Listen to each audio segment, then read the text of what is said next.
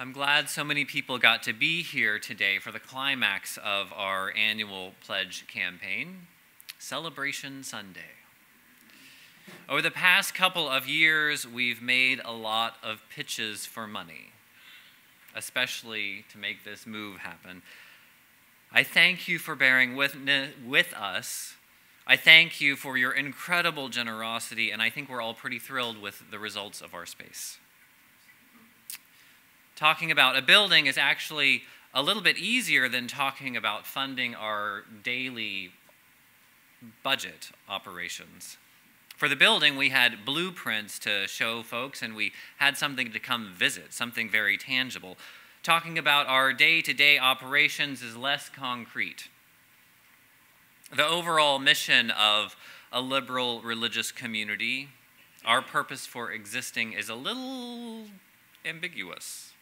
Our mission is to reconnect with the sacred, and to love our neighbors and ourselves more fully. It's a really broad mission. There are a million different ways to reconnect with the sacred and to love our neighbors and ourselves more fully. I have a few personal dreams for what that might look like at Tapestry in the next couple of years. They may connect with some of you, and some of you may think they're completely off the wall, but I'll share them anyway. I dream of us strengthening our network to support the youngest and the oldest in our community. Not being able to get yourself to Tapestry on Sundays shouldn't be a barrier to being a part of this community. We can do a better job of staying connected with Tapestry folks who are no longer able to get themselves here on Sundays. And just about every week, I'm reminded of the challenges of raising children in this wild, mobile world where grandparents are often hundreds or thousands of miles away. We have a unique opportunity to support these families in our area. I dream of Tapestry being a little bolder in our stances on issues of social justice. Part of our mission statement talks about being a leader in South Orange County, and I think we can gain some skills and some confidence to lead more boldly. And I believe that we're also learning to step out of the spotlight sometimes. We're learning to be accomplices to people of color, people with disabilities, LGBT people, and people who are poor. We're learning to be accomplices as they lead us in the struggle for our mutual liberation. Because sometimes our best efforts are following someone else's lead.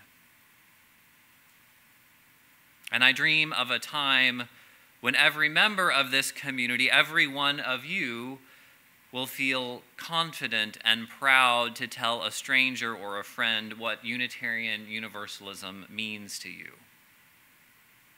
I'm not talking about evangelizing. I'm talking about actually feeling confident in the vocabulary of your own faith. Now, knowing what you're about as a faith community is really helpful, but it's not easy in 2019.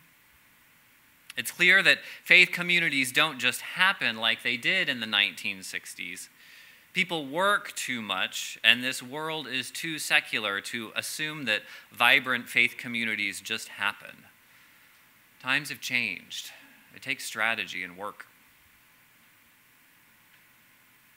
And for Tapestry in particular, we've gone through a big change this year.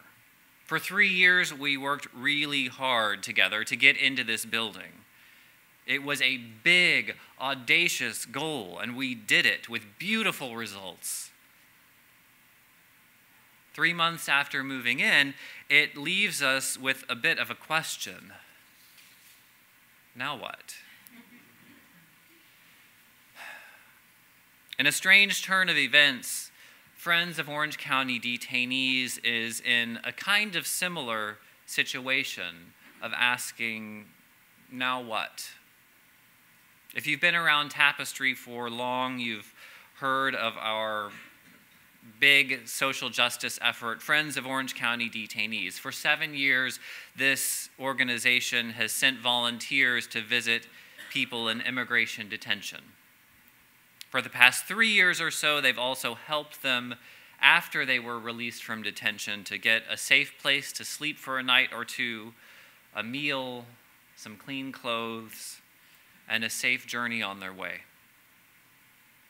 Over that time, FOCD has visited at least 8,000 people in detention. Made at least 8,000 visits to people in detention and helped hundreds of people along their way. If you follow the Orange County news about immigration, you have heard that the Board of Supervisors has decided to end their contract with ICE. That means that in just a few months, the roughly 1,000 people in detention that this organization has been visiting will move to other states. There's a lot of different interpretation of what that means for immigrants. Some of it good, some of it bad. The ramifications aren't completely clear. What is clear is that our organization that has built steadily over the past 7 years will have its mission pulled out from under it in just a few months. A few of the leaders of this group have taken the work as a full-time job, and I mean full-time, 40 hours plus a week of hard-time work. They've been accredited as legal advocates for people in court. On a more institutional level, we're wondering what to do with 100 plus highly dedicated volunteers and a chunk of money and accumulation of skills and infrastructure over these years. When the news of closing detention centers broke last week, I went into my usual mode of frantically trying to solve a problem. I started thinking about how we might shift our mission, maybe working with people into prison or maybe immigrants outside of detention. I started thinking of the meetings that we needed to have with the leaders and the volunteers to see what they were willing to do. Maybe we just need to dissolve and send these people on to follow their passion. Maybe giving our financial assets to bond people out so they can have a better chance. And I started calling people. I called my friends to find out what happens when these centers close. I called my friends who did nonprofit management to figure out how to shift a mission that quickly. Where are we going? What do we do next? Who has answers for me? I need a plan. After a couple of days of that kind of intensity, I remembered how this whole thing started. The dramatic success of the organization, I fully believe, comes from the roots of how it was founded. 7 years ago, some Tapestry members got really curious about immigration. So they went through a study group for quite a while. Through that study, they became aware of the conditions that drive people to immigrate to the United States. They became aware of the really broken system and the near impossibility of doing that immigration legally. Their hearts were cracked open to this issue. And most people, when they look at something of that scale, issues like homelessness or racism or military-industrial complex, they look at those big problems and get overwhelmed. Instead of getting overwhelmed or giving up, these women with freshly opened eyes and hearts started looking around for the right opportunity.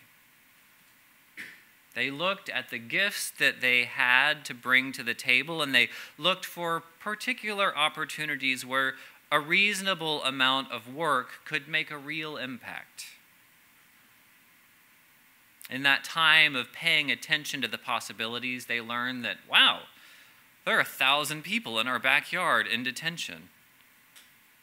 As they learned about those detention centers, they realized visiting people, simply recognizing their human dignity and worth, just visiting could make a difference. My frantic couple of days of looking for a solution couldn't have been more different from the foundation of the organization and its success. I saw a problem that needed solving quickly.